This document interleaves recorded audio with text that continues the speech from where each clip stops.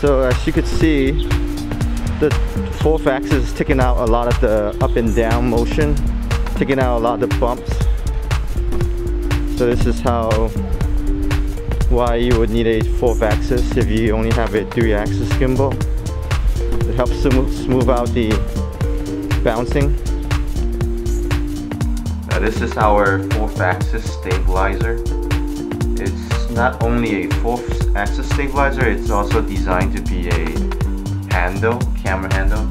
Very simple and sleek 4th axis.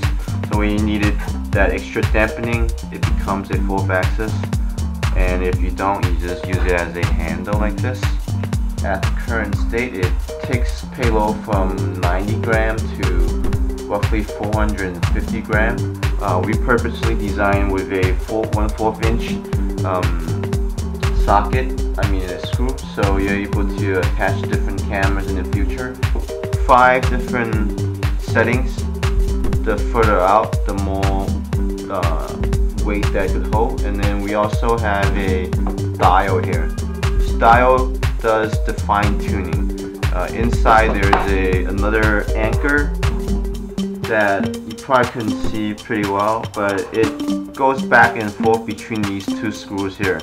So you get fine tuning here, and then you get the coarse tuning right here.